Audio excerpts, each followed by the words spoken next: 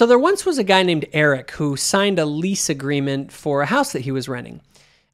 And this contract stated that if he watered the grass regularly and kept the lawn green, the landlord would cover the cost of the utilities. The day after Eric signed the contract, he had his father over, and he told his dad that he was not going to water the lawn. His dad was confused, and so he said to Eric, well, because of that contract, you really don't have that choice. And Eric was frustrated. So he looked at his dad and he said, I have my agency, don't I?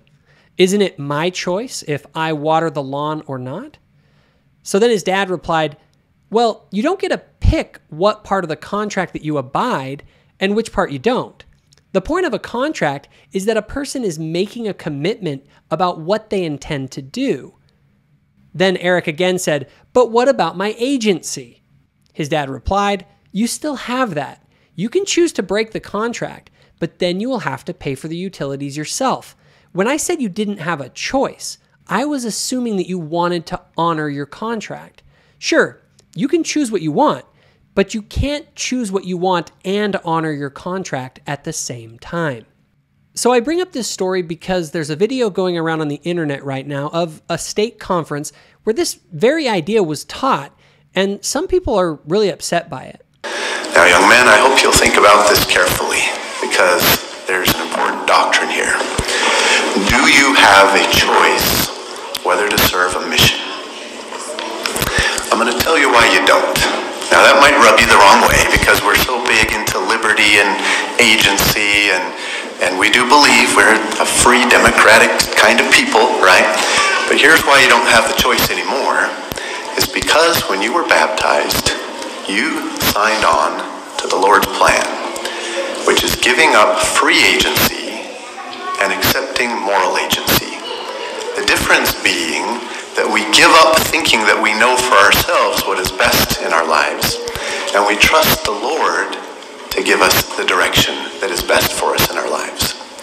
And so, young men, if that sounds like foreign doctrine to you, I hope you'll reconsider the importance of that baptismal and sacramental covenant, where every week we come to church and we say, I'm giving up what I think is best, and I trust the Lord to guide and direct me in my life.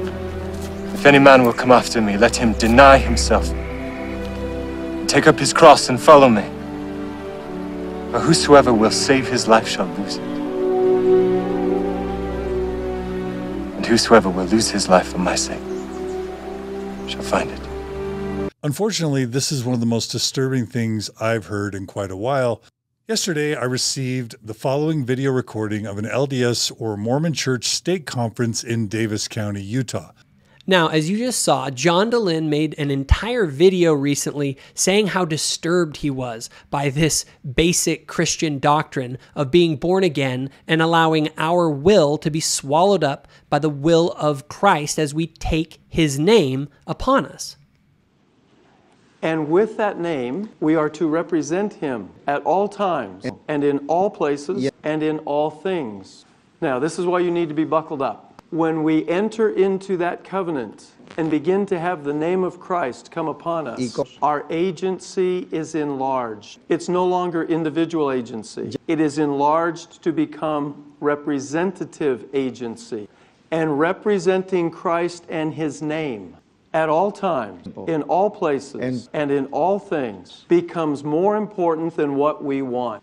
We have already pledged that we will keep the commandments. Have you heard someone say, a member of the church who has entered into the baptismal covenant, I have my agency, I can do what I want? You ever heard that? Yeah, you know what the answer is? No, you can't. You don't understand agency. You don't have agency to do whatever you want. We have the hymn Choose the Right, don't we?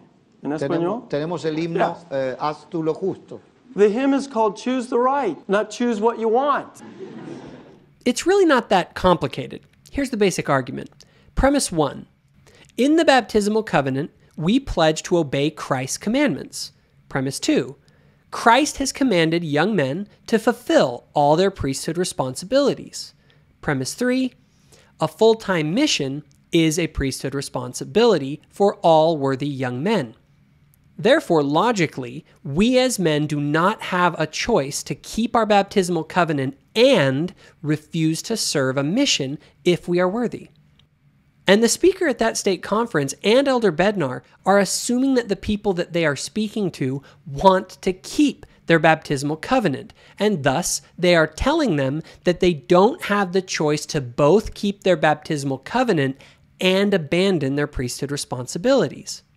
But let's see if the critics like John Dehlin have any valid points. You always have a choice, especially when you're an adult. Yes, we know, John. We know that we can break our covenants, but the speaker was assuming that his audience wanted to keep their covenants. Number 3, beware of any human that tells you that they know what God wants for you in your life. Would Jesus agree with the advice to ignore his prophets? O Jerusalem, Jerusalem, thou that killest the prophets, and stonest them which are sent unto thee. How often would I have gathered thy children together, even as a hen gathereth her chickens under her wings, and ye would not. For I say unto you, ye shall not see me henceforth, till ye shall say, Blessed is he that cometh in the name of the Lord. When you were baptized, you were far too young to make that decision. He does realize that we renew our covenant each week, right? I mean, the final decision for going on a mission is made when a person is an adult. And if that adult is not actively at that time renewing their covenant as an adult, then they are not worthy to go on a mission. So no, this is not some contract you only signed when you were 8. Let's not be disingenuous. Your main job in life right now, in my opinion, is to work hard to figure out what is healthiest for you in your life. That's your job. Don't let anybody tell you that they know what's best for you. This honestly sounds like advice a 15-year-old gives to his friend after he gets in a fight with his parents. Has John completely forgot that we are Christians? Whosoever therefore shall humble himself as this little child, the same is greatest in the kingdom of heaven. Sadly enough, my young friends, it is a characteristic of our age that if people want any gods at all, they want them to be gods who do not demand much. Comfortable gods, smooth gods, who not only don't rock the boat, but don't even row it.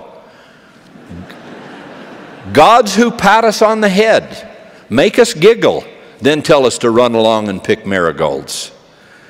Talk about man creating God in his own image.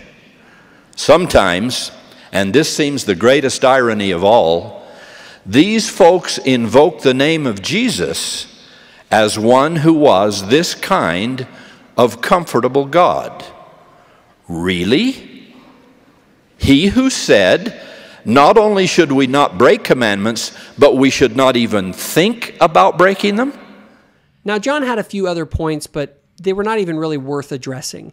The reality is that when we renew our baptismal covenant each week, we again take upon ourselves the name of Christ and take upon ourselves all the blessings and obligations associated with that covenant.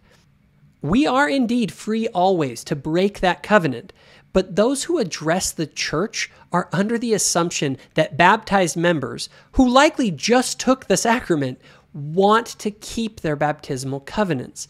And those leaders should help us understand that we can't simply choose anything if we want to still remain faithful to that covenant. Leave me a comment below. I'd love to hear what you think. If you enjoyed this video, give it a like and hit the subscribe button. Also, if you want more content, including the podcast, go to thoughtful-faith.com. Thanks for watching.